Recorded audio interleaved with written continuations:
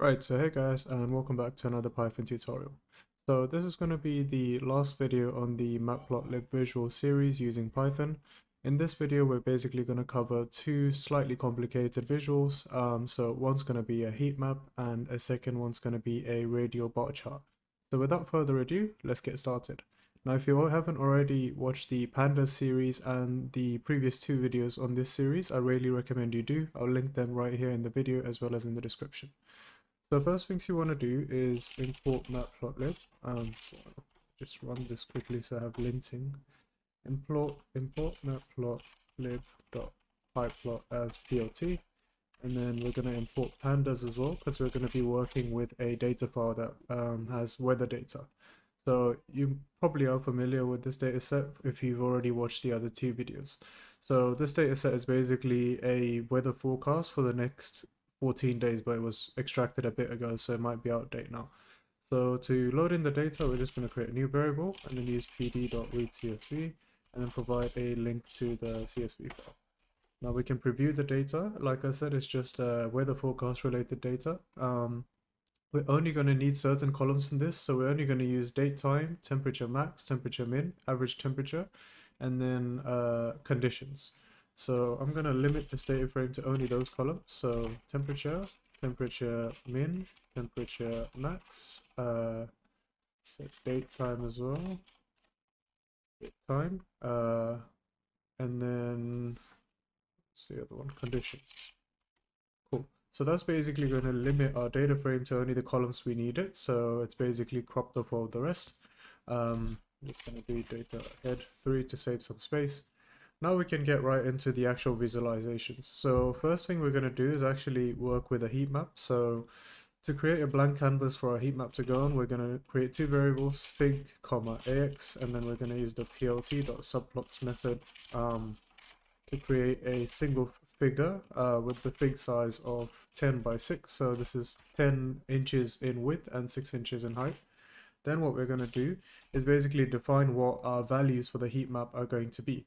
So I'm going to create a new variable here called df values, and then I'm going to set that to df, and then I'm going to limit this to just the values. So we're going to basically be plotting the temperature, the minimum temperature, and the maximum temperature. So we'll do temp, temp min, and temp max. Now I want to show you guys something called transpose, which is what we're going to use here to basically flip this table. So if we look at if we look at just this data frame right here, this limited one, what you'll see is that it's showing in its current state. Now if you use transpose or .t, it will basically flip it so that it's in the inverse. So now instead of having temp min, and temp max as the columns, they have turned into rows, and then all their values have been split into individual columns. So that's what we're going to be doing up here as well. So we're going to do .t to basically flip the table and have the data in this sort of format where we have all the three things and their values listed out as columns. So that's what is going to be stored in the df values. Then we can actually start plotting the data. So we can do plt.iamShow, which is going to help us plot a heat map. And we could do df values because that's what has our values that we want to plot. I'm going to use one of the popular color maps called Viridis, if I'm pronouncing it right. And then you can basically run it. So what this will give you is a heat map, which is not very clear at first sight, but basically all it's done is it's plotted the temperature, the minimum temperature, and the maximum temperature in a sort of heat map format. Now to make this slightly more clear, what we could do is add a color bar. So we'll do plt.colorbar and run it again. Now we actually see the definitions of the different colors. So we can see that the lighter the color is, the higher the temperature, and the darker the color is, the lower the temperature. So we know that now. Now it's still not that useful because we don't know what day each one of these boxes relates to, as well as what sort of category each one of these y-axis labels corresponds to. So we need to put dates on the x-axis, and on the y-axis we need to put labels such as temperature min, temperature max, and temperature. So let's do that. We've done this before, but this one is going to be slightly different.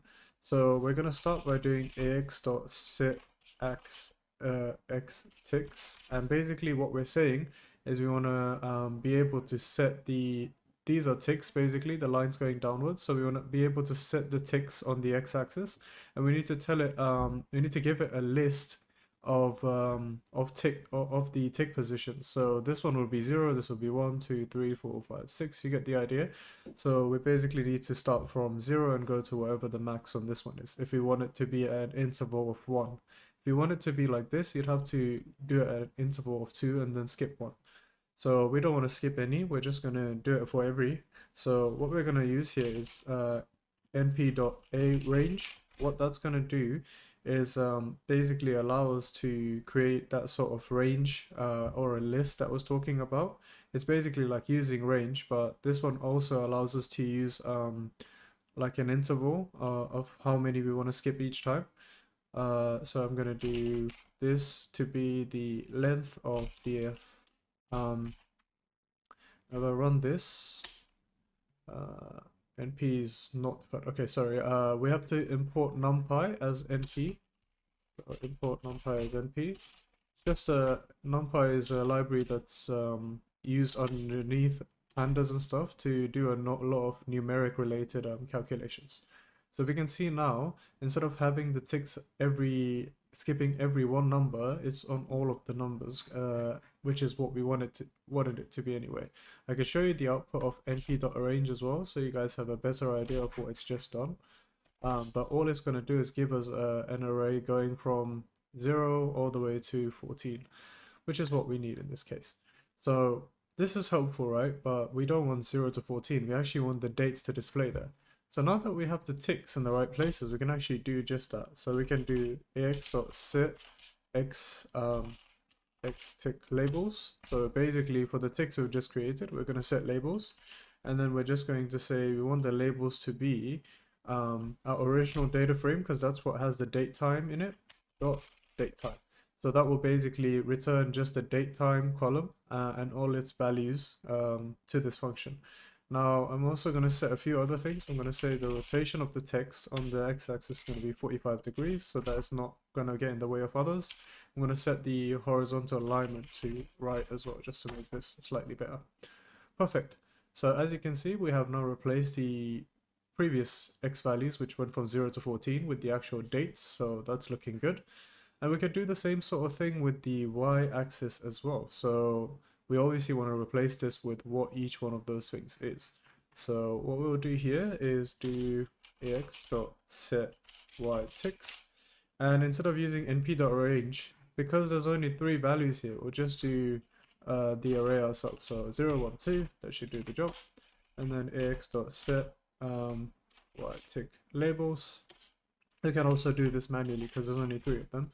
So if we just look at the way that the data is structured, we should be able to copy that across. So it's temperature first, then temp min, then temp max. So temperature, temp min, and then temp max. Let me just do temp average here as well. We run this again, we should be able to see a perfect sort of visualization of our data. As you can see, the minimum one is sort of the one that's on the darkest side, because you know that's the lowest on the color scale, and then the maximum one is sort of on the lighter side, because that's the highest on the color scale, and the average is sort of in between the color scale. So that's pretty much it. We can do a final step and add x and y axis labels and a title to this, and that will pretty much conclude the heat map chart. So if we do ax.set x label, and then we'll set that to dates, and we'll do the same thing for y label, but that will be temperatures, and then ax.title, and that will be heat map for the forecast. Run that up. Text object is, oh, we have to do ax.setTitle, sorry. Run that, and we can see we have a nice looking heat map, and you can then finally go ahead and save this to to fulfill whatever purpose you need it to. So fig.savefig, and then we just give it a file name. So I'm going to call it heatmap.png. I don't want it to be transparent, so I'm setting it to false. DPI just defines the quality. I'm just going to go with something like 150. Run that. Go to our folder, and we should have a, we have a heat map with all the parameters that we defined. Perfect. So that's the heat map covered. What we're going to basically do next is cover the radial bar chart, which is going to be slightly more interesting. Thanks for watching this video so far. I'd like to quickly shout out GoLogin, which is a company that lets you stay anonymous while browsing different accounts online and manage your private accounts. So many of you guys are active online, developing businesses on the internet, promoting yourself on social networks, etc. And with a large number of accounts comes obviously the inconvenience and risks that you may get confused by dozens of accounts like Facebook, Instagram, TikTok, etc. At the same time, you're obviously constantly risking important data that you store in your browser in case you get banned on certain applications and you lose everything. There is a all-in-one solution to this actually, which is called GoLogin. It's a secure platform for managing all your online accounts, which will have a ton of security features like a unique digital footprint for each of your accounts, secure cloud storage under key and lock, digital footprint control through customization of settings, centralized access allocation for the team, etc. Now, if you guys would like to support the video, because this video is affiliated, I would highly recommend you guys to click the link in the description and try out for yourself the free trial of GoLogin, or purchase it if it supports your needs. Thank you. So in order to do the radial bar chart, what we're going to have to do is transform our data a little bit. So in our current shape, this is what our data looks like. And what I'm going to do here is basically group this data by the conditions column, and then get the number of days that fall under each of these conditions. So to do that, it's quite simple. Create a new variable called dataFrameGrouped equals that to df.groupBy, and then set a by column, which is going to be set conditions, because we want to group by conditions. I don't want the column to be turned into an index column, so I'm going to set that to false. And then as an aggregation method, I'm going to say I want the count of each of the duplicates. So if I look at this now, it's basically going to keep the unique values in the condition column. So there's 4 different conditions. And then for each of the duplicates, it's basically counted them up and aggregated them in each of these columns. Obviously, we only need 2 columns. We just need the conditions and the days. So we're just going to keep df grouped with the conditions, and you can pick any one of these columns. So I'm just going to say temp. And then I will rename those columns using dfgrouped.columns equals to condition and days respectively. So if we now look at dfgrouped, we should have a nice formatted data frame that is ready to be plotted into a radial bar chart. Perfect. So now that we have that, let's actually start coding the bar chart, the radial bar chart. So in order to do a radial bar chart, what you're going to need is to create all the different angles at which we're going to plot our data. So for that, we can actually use NumPy again, and one of its built-in functions called linespace. First argument is going to be 0. Second is going to be 2 times mp.pi, because we basically defining the thing to be a circle. Then we basically provide it with how many elements or how many bars are going to be in this chart. So that's how many angles it needs to create. So 1, 2, 3, 4 in this case. So len df grouped. Then we basically set endpoint to false, because we don't want the start and end angle to be considered in this. Then we can do .toList to basically get a nice list of angles. We print this out. I think I've spelled that wrong actually. Linspace. Linspace.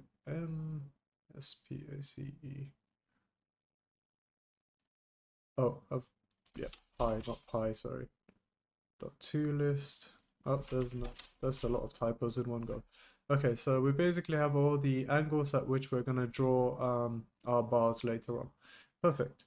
So now that we have that, let's also create a new variable called values, which is going to have all the values that are going to be plotted. So our values column in this case is going to be the days column. So we'll do df and just take the days column values. Then we can actually start plotting. Now that we have our angles and values defined, we do fig, ax like before, subplots method, give it a fig size. I'm going to keep it even because it's going to be a nice little circle, just 6 by 6. And then subplot kw, you need to provide like some argument here, which is going to be polar true because we want it to be a circular visual. And when you run this, instead of getting the usual figure, you're going to get like a circular radial kind of plot, which you can then draw your data upon. So now that we have that, we're going to basically do our bars onto this axis. So bars equals ax dot bar. We provide it with the angles first, where we want our bars to be drawn. Second argument is going to be the values, where to which our bars are going to be drawn to. So it starts at the middle of the chart is very low values, and the more outer it goes, the higher the value is. You can set a width as well. I'm going to set that to, if I can spell this, width equals 0.5. Set a color. I'm going to do that red. And then I like setting an alpha, which is transparency. I'm going to do 0.85 for this. Now we run this. You should get a perfectly functioning bar chart, which represents all of your categories. But like last time, we don't have any labels or titles for x-axis, so this is a bit confusing to read. So what we can do to resolve that is give it a title. So title, radial bar chart. Then we can set the what we want to do is basically for each of these bars, we actually need to know what these bars correspond to, right? So we'll do the same thing as last time. So we'll do set x ticks, and this is basically going to be you're going to need to tell it what angles the ticks are on. So provide the angles over here. Then we're going to need to set the labels themselves. So if you run this now, you only get the labels on these angles themselves. The rest of them have disappeared because we've only provided them with 4, which is what we need. And then we can actually put in the names for these labels. So set xtick labels, and we're going to set that to bf grouped and the condition column because that's what has all of our labels. You run this again, and we have a perfect looking chart which basically represents our data. Actually double check that by doing df grouped here, so we can see clear had 3 days. If we look at clear right here, that's represented by 3 days. Look at partly cloudy, that had the most days, around 10 I believe. So 10 is the most outer part of the circle, and that's what's represented. And then overcast and rain partially clouded were 1 each, which is why they're both sort of looking like that. That's pretty much it. Let's save this visual, and that will basically summarize this tutorial. PNG transparent equals false, DPI equals 150. Just show you what that looks like. And that's it. Hope you guys have enjoyed this series and have learned something new throughout it. If you guys want more tutorials on Matplotlib visuals, just leave the specific visual you want me to do a tutorial on in the comments, and I can get back to that as soon as possible. For our next series, we're going to be trying to do some project related work, or we may start doing some GeoPandas related analyses, which will be quite useful for you guys. As always, I'd like to thank you for all the support you guys have shown so far. If you guys could click the subscribe button, that will really help me because I'm trying to reach to 100,000 subscribers. Long shot from now, but if everyone subscribes, we'll get there really quickly. That's pretty much it. I shall see your beautiful faces in the next video. Peace.